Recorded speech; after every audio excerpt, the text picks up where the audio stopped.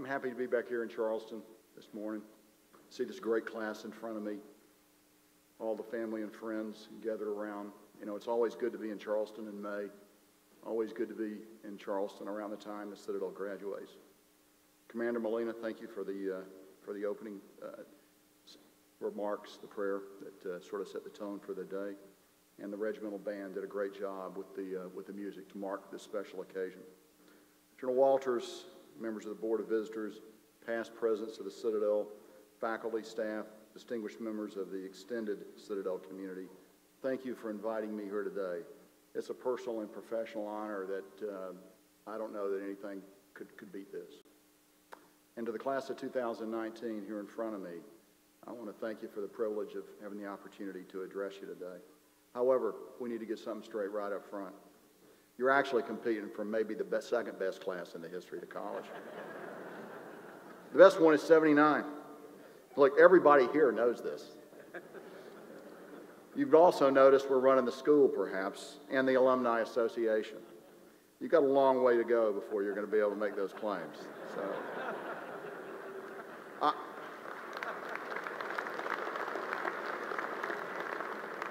I can also tell you, though, that second best is wide open, and I encourage you to strive for that honor. We'll come back to that debate a little bit later on in my remarks. So, I've been where you are, and without a doubt, decades from now, one of you is going to be standing right here talking to some future class. 40 years ago next week, I sat out in front of Bond Hall on a sunny morning under the magnolia trees with 488 other graduates, members of the class of 79. Some of those men are here today. 3 of them are on the platform with me today. Some of them died in the service of their country. Others are scattered around the world right now, leading, engaging, continuing to fight the good fight. I'm pleased to receive this honorary doctorate. I have to tell you, though, that there have to be some professors, some long since passed away, who are spinning in their graves over this. While I did receive an academic award at my graduation for the outstanding senior research project in history, what they call the Pryor Award at the time, my relationship with the college was not always that rosy. Here's what I mean. So, the president of our Alumni Association, where is Colonel Mercado? Colonel Mercado back there, and myself spent the spring of 1979 on aptitude probation, up until the moment of graduation. The Marine Corps couldn't make up its mind if he and I had what it takes to be Marine officers. I was also guilty of a number of other minor offenses, and I spent most of the spring of 1979 out on the quad on 4th Battalion. So Colonel Mercado, Leo, and also my basic school roommate up at Quantico. As you know, Leo retired a highly respected Marine colonel, one of the best artillerymen the Marine Corps has ever produced, and he's also commandant of cadets here. And they've kept me around for a while, so I guess that bet they were worried about in the spring of '79 paid off. I was walking tours, actually, on the quad in 4th Battalion the week before graduation, when then Major Bill Gordon, who was a professor in the history department, came out to tell me I'd received an academic award. I was surprised. It did give me something to think about for the rest of the afternoon. Somebody once wrote about walking tours that you can have great conversations, they just need to be with yourself. And so I had something to think about for the rest of that long afternoon. I don't remember much about the speaker who spoke to us that morning. I do remember that I was thinking I was worrying a little about a girl. So that relationship didn't survive graduation. So I was probably right to be worried. But it couldn't have worked out better. The girl I ended up with is right over here, and we've been together for 36 years of marriage. So it kind of worked out well.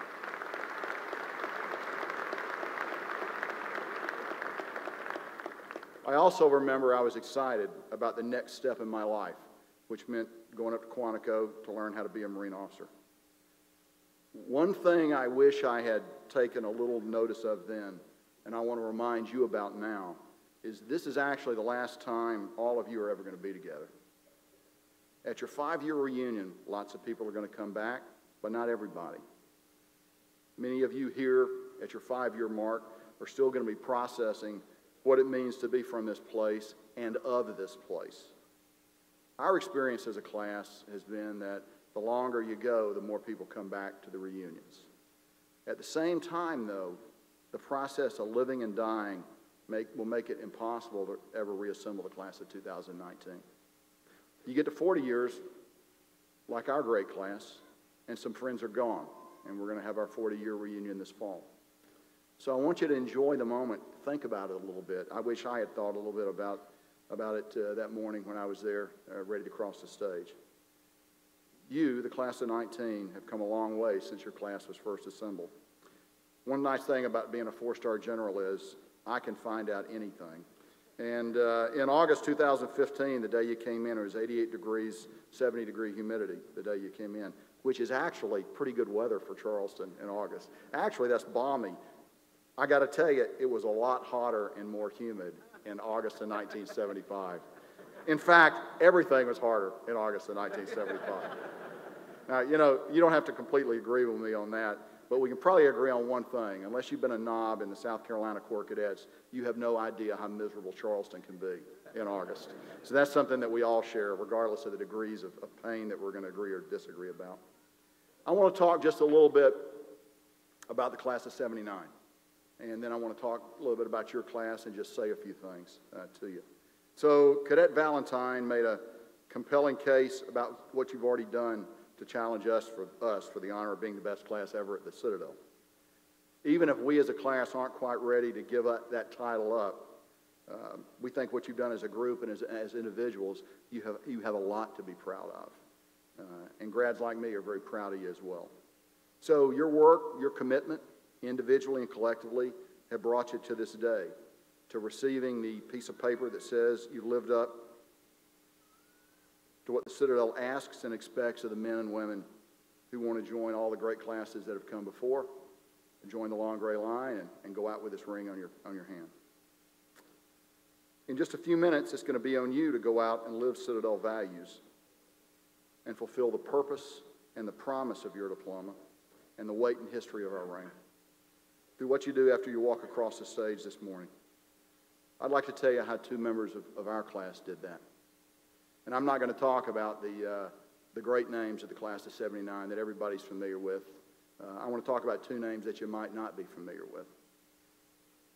The first classmate I want to talk about is Captain Kyle Edmonds, U.S. Army. Kyle was well known to all of us in 79.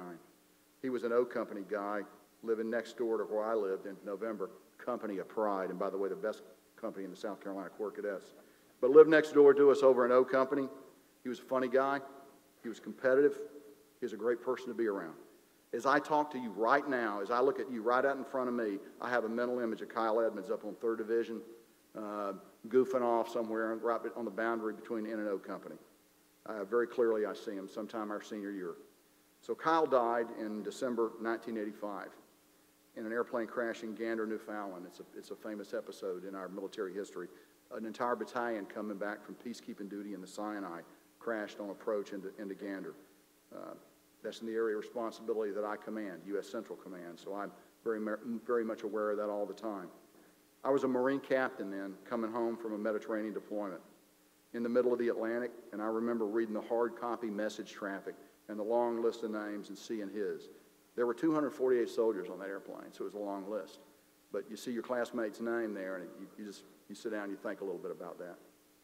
His loss illustrates the nature, the human cost of the work that you're prepared to lead others to do. There are no graduates of the Citadel in this field house this morning who haven't lost a friend, sometimes many friends, over the past few decades. So Kyle is forever young in our memory, forever a captain in the United States Army. But in his all too short life, he embodied the spirit of service that brought him here to this school, and I believe that actually ties us all together. I'd also like to recognize another classmate and one of my roommates in N Company. Second Lieutenant Tim Ishii, U.S. Army, retired. Tim was here yesterday for the parade, but he had to go to another event today, so he's not with us this morning. But I had a chance to talk to him yesterday. Tim's first assignment after graduation was with the 101st Airborne Division as an infantry platoon commander. In March of 1980, he was severely injured while training at Fort Campbell, resulting in paralysis, essentially almost complete paralysis. After medically retiring from the Army, Tim received a graduate degree from Vanderbilt and then pursued a law degree. He's now a practicing attorney in Nashville, Tennessee. He may be the bravest, most determined, and gutsiest member of the class of 1979. Along with selflessness, which I just talked about, the will and the drive to stick it out and prevail, what you could call guts, are qualities which help define the essence of this diploma. And those two individuals, I think, are emblematic of it. One is dead, one is alive.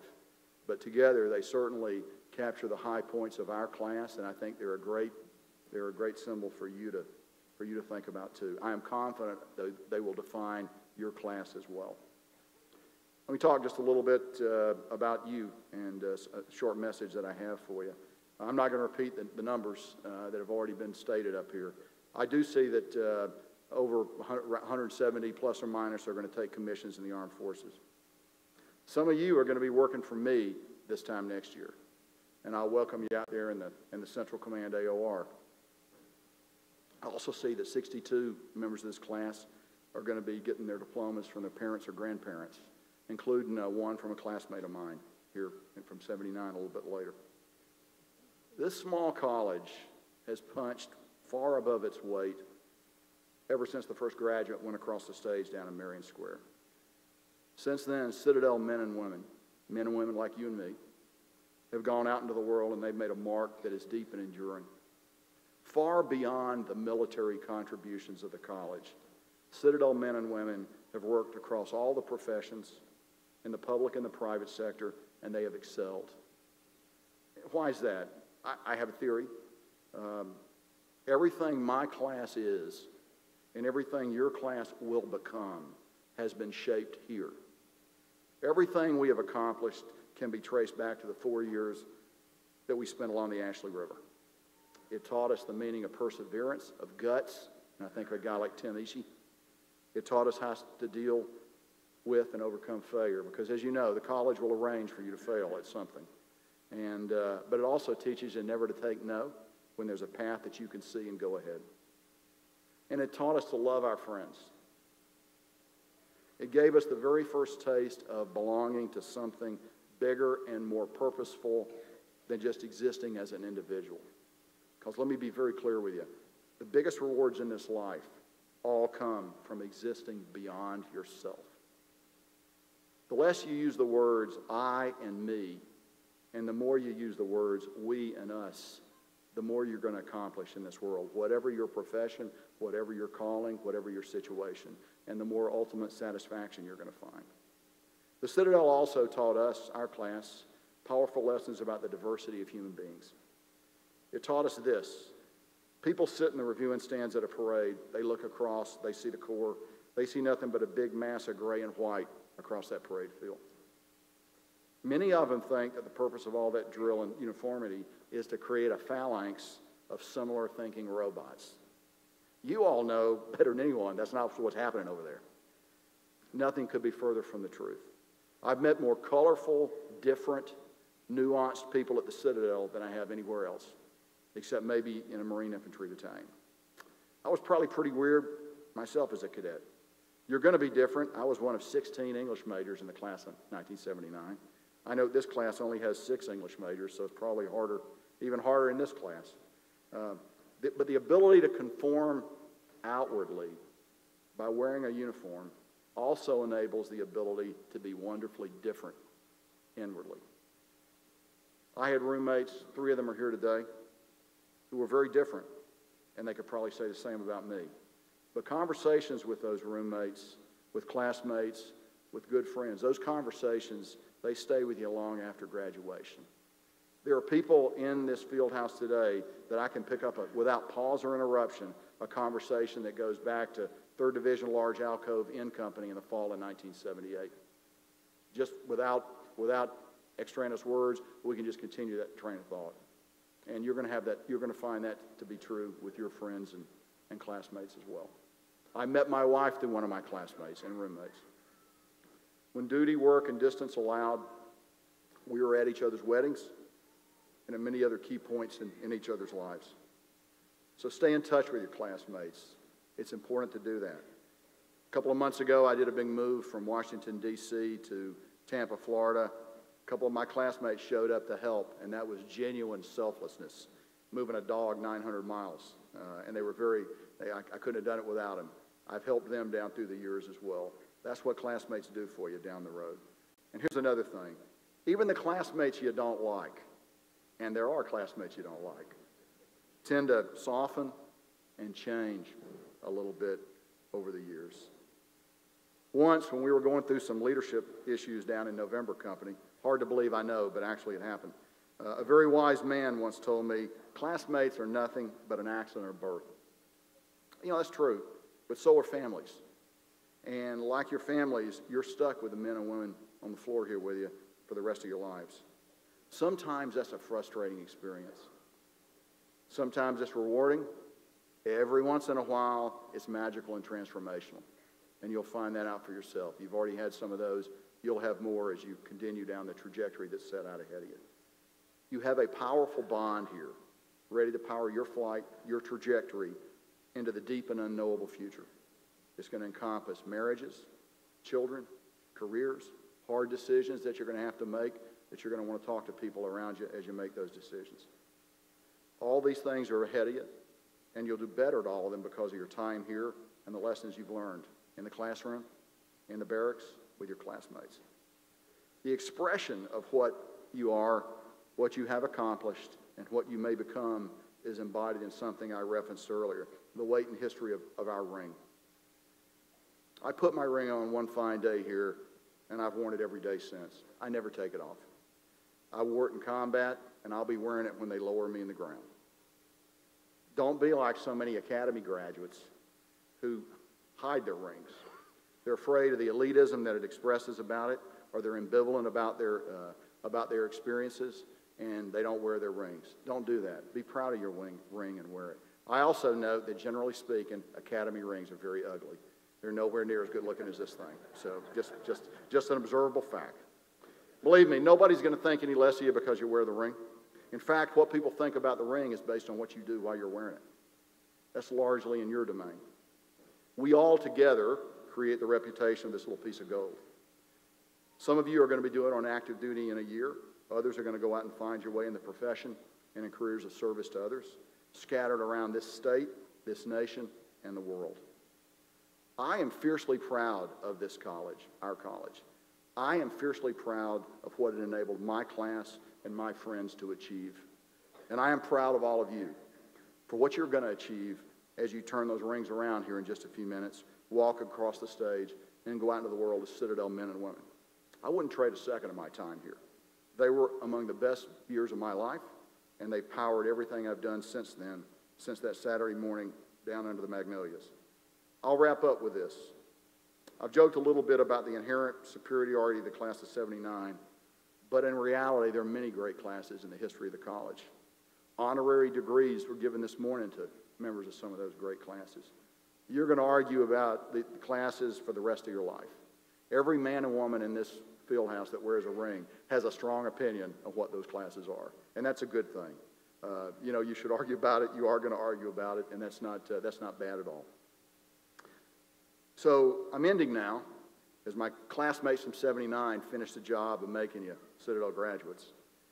It's meant a lot to me to share just a few minutes with you and talk about these things. This is your day. Enjoy it. My last words to you are going to be taken from an old Marine Corps toast, something we typically use when we end something and we begin something. So I'll simply say this to you as we look toward the future. Long live the United States.